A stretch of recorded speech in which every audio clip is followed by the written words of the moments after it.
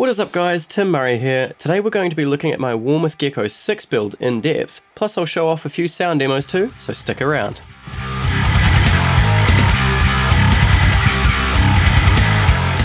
So a few months back I was trawling through the internet after work and decided to randomly look at the Warmoth website for inspiration. I'd always liked the idea of doing a DIY kit guitar even way back to 2008. My dad had always said that we should build a DIY kit together as it'd be a cool father-son activity and he'd teach me how to do all of the soldering, sanding, painting, etc. However, a sad end to that story, my dad got unwell in 2009 and then passed away in 2012, so I never actually got to build one with him. Doing a kit build meant a lot to me because of that. Also, because I have a tendency to aim straight for the top model of things, I put a fair bit of money into this first build.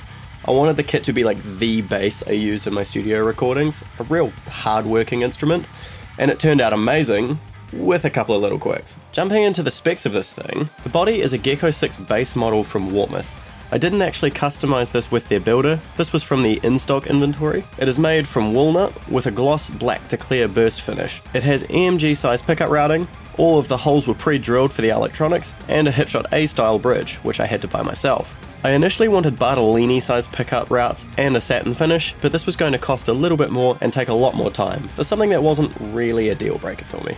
The neck is a 5-piece Wenge neck with bloodwood stripes and an ebony fretboard. It has 24 gold jumbo frets and a Graphtec tusk nut. Once again, this was from Warmoth's in-stock inventory page as I absolutely loved the look of the bloodwood stripes. Also, Warmoth usually leave the frets off when they put items up, meaning you can still buy a pre-made neck, but you can still choose between fret sizes and types, or even just go blind fretless. The pickups are Dingwall FD3 pickups, made by Nordstrand, or as they like to call them, Dingstrand Nordwall 6s. They are passive split coil pickups that sound fantastic. They're quite bright and transient, which really helps the bass cut through the mix or excel at percussive techniques like slapping. I'll go over the wiring of these shortly. The bridge is a Hipshot A-style 6-string bridge. I opted for the brass bridge to balance the weight of the bass out a bit, and I got it in a black finish to complement the other hardware. The tuners are Hipshot licensed ultralight tuners with open backs. No issues with these at all. I wanted to chuck one of their extended tuner kits on for easy drop tuning, but man, they're expensive for what they are. Given that this is an extended range bass anyway, there really isn't a need for one anyway.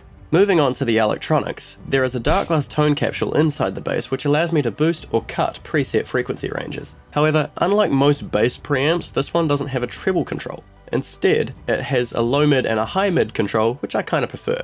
Seems to work really well with the pickups. For the controls, I have the bass wired up like a jazz bass with added active controls. I have two CTS 500K push-pull potentiometers, which control the volume of each pickup individually, rather than a master volume and a blend. One of these push-pull pots changes the pickups from parallel wiring to series wiring, which changes the tone slightly, mainly with how the low end is picked up, and slightly increases the output. The other push-pull is an active passive switch, which toggles between sending the pickups to the dark glass preamp or straight to the jack. I don't have a passive tone control installed in this bass, however, which might be something that I add later on. I feel that a passive tone control might be a nice addition to attenuate some of the highs that crank through these pickups. I can just pre-EQ these in my signal chain, so no biggie in the meantime. Small downside to me doing my own wiring, in parallel mode with both volumes rolled off completely, the bridge pickup still comes through slightly. Could be a bad solder somewhere, maybe a bad pot, but I'm definitely leaning towards it being something that I've fucked up. But I'm honestly not bothered about it. I'm playing the bass to make sound, not play it silently, and if I wanted to mute it, I can pop it into series mode with the knobs rolled off anyway. Does that mean that with only the neck pickup I still get the bridge pickup leading through? Yeah, probably, but only tiny amounts that don't drastically affect the tone in any negative way. I also found out through this build that knobs and potentiometers don't have a universal standard for shaft size. Instead, there are at least two, just to be an absolute pain in the ass. What caused me to discover this was that I bought a 50k stack potentiometer from the US, so I could have the mid controls from the dark glass preamp stacked on top of each other. However, the stack knobs that I bought from guitarparts.co.nz did not fit. The hole for the shaft was too small. After googling knobs that would fit, they either didn't match the style of the other knobs I already had, or shipping would cost me 4 times the value of the knobs anyway. One of the many flaws of living in a small country that is at least a 3-hour flight away from anything else in the frickin' world. All I did to fix this was drill out the hole to the correct size. However, I mustn't have done this at a right angle due to having to do it with a hand drill rather than a drill press. so one of the knobs is slightly wonky. No biggie, I can always just buy some replacement ones from the same website, and actually buy a drill press mount this time. I did initially want to put a time-lapse of the build in this part of the video, however I may have set up the camera incorrectly and filled up the SD card with pictures of me putting things on the workbench. Yeah. So here's some sound clips. Bass settings will be overlaid in the video.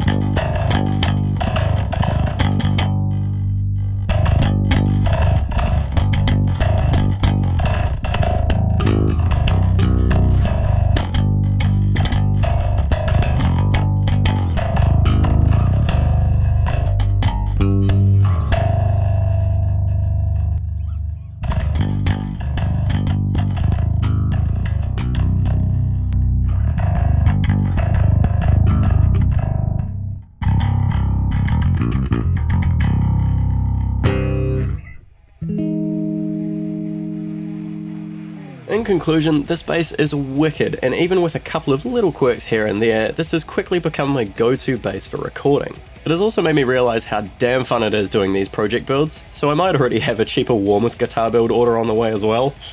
This time I'll set up the time-lapse correctly, I swear. So stay tuned. So thanks for watching, Timmy out.